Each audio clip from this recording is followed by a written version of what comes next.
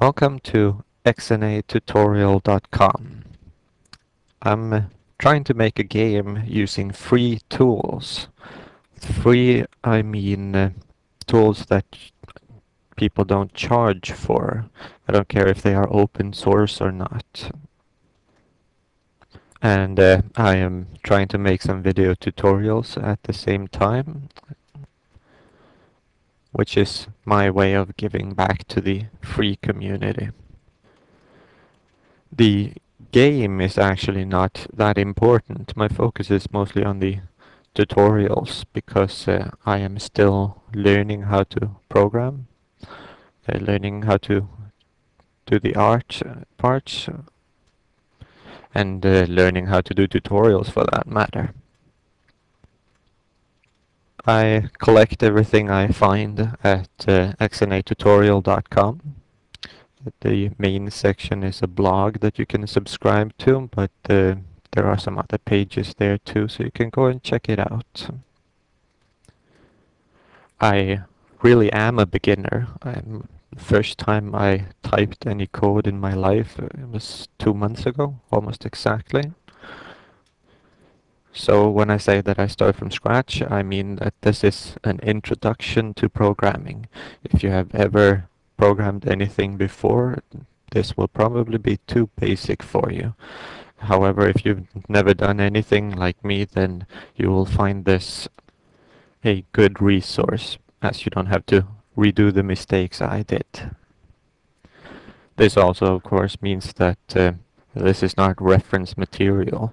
You should use msdn.com a lot to find what is the correct way of doing things. These videos are copyright by Göran Omark, that's me. However, I will release the videos, that should of course say videos,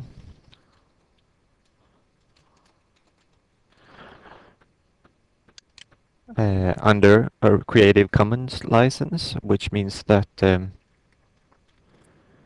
you can go to their webpage and read about this license that I have chosen.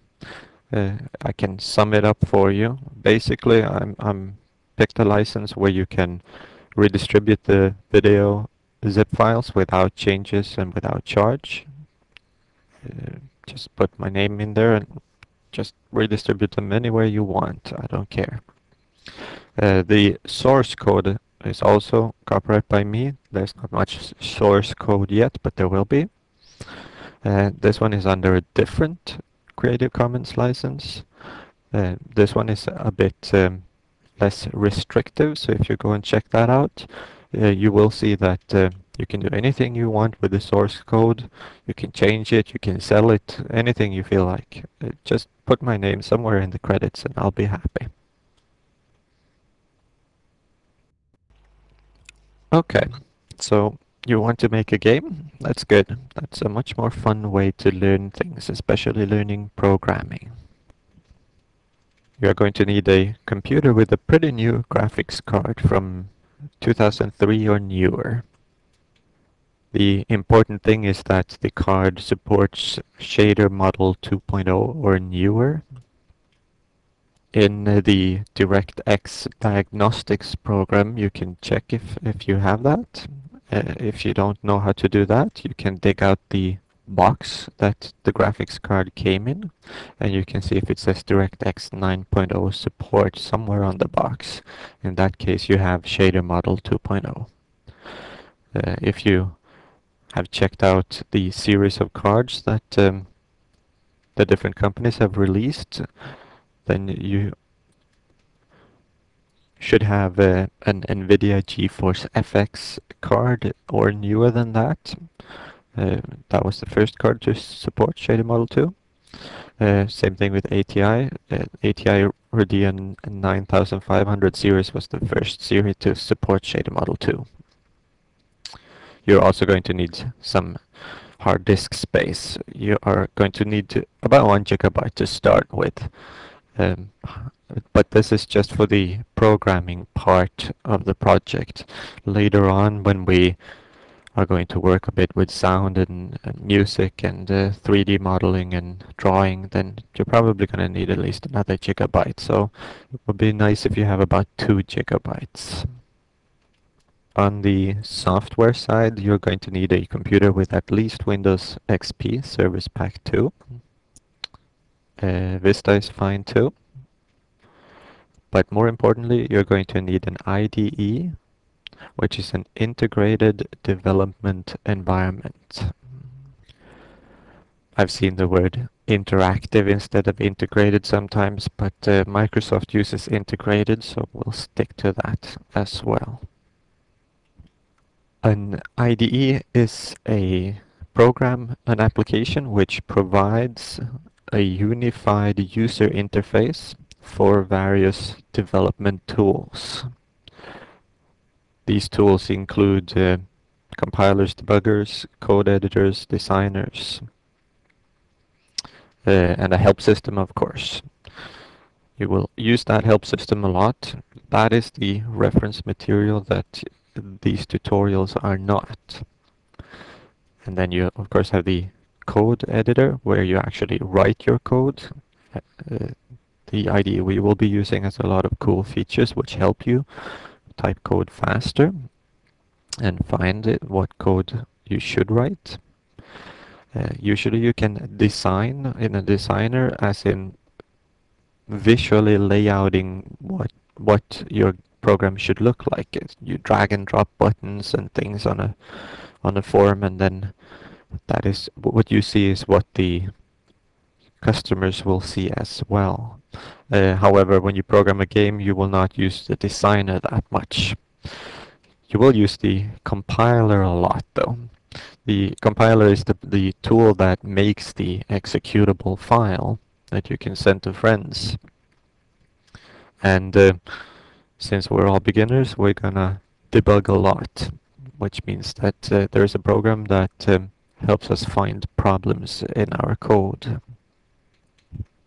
I've been checking several systems out, and the best IDE that I've found is Microsoft Visual Express series, and the one that we are picking from that series is the C# version, and the latest version is 2005. Express means it's free, so you can just go to msdn.com/express and download it and install it. You will be happy with it. You're also going to need an API, that is an application programming interface.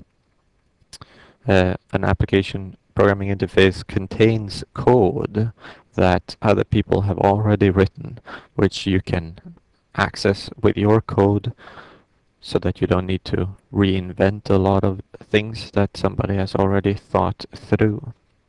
The good thing about this is when big companies like Microsoft releases APIs, then they contain a lot of standard components so that your program looks like all other programs.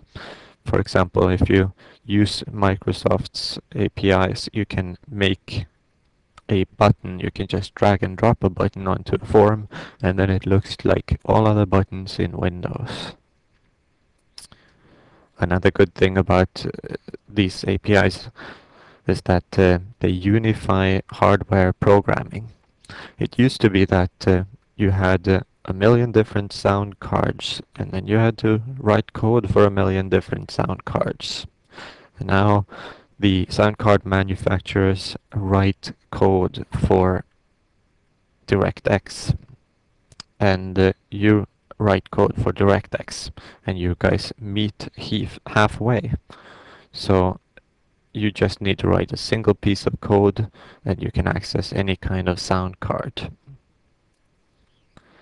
The two biggest APIs are from Microsoft, and they are so big that Microsoft has chosen to call them frameworks because they are actually collections of many, many different kinds of APIs. For making Windows programs, they have Microsoft .NET Framework, which comes with Visual C# Express, so you don't need to download it. However, there is another framework from Microsoft called the XNA framework, which is for making games. And this one does not come with Visual C Sharp. It comes with Microsoft XNA Game Studio Express. This is not a standalone program. It is a plugin for Visual C Sharp Express, which means that if you go to msdn.com/xna and download it, then you can install it, and it adds functions to Visual C Sharp. It adds a lot of help files. It even adds some sample games that you can pick apart to learn more. So you're going to need that one as well. You might have noticed that this list only contains 2 things to download. You might have heard that you're going to need the .NET framework, and you have seen that on Microsoft's website, or the XNA framework, and you have seen that on the website, or the DirectX redistributables, or DirectX SDK for that matter. All these files, they are not files that you are going to need. All you need are msdn.com/express and msdn.com/xna. 2 downloads, and they contain everything you need. The actual installation process must be done in a certain order. The first thing to do is to uninstall any beta versions that you might have installed previously. This is really important. So if you have a beta version of Visual C Sharp or XNA Game Studio Express, then do uninstall them before you download Visual C Sharp Express and Game Studio Express. And when you install Microsoft Visual C Sharp Express, you need to start it first. Just start it up and then close it down. You don't need to do anything inside the program, but this will initialize a lot of things which will then be used when you install XNA Game Studio Express. If you don't start and close before you install XNA, then you might not get all the features installed from XNA. You might be missing a few things in the menus. Okay, let's finish this up, and we move on to some code.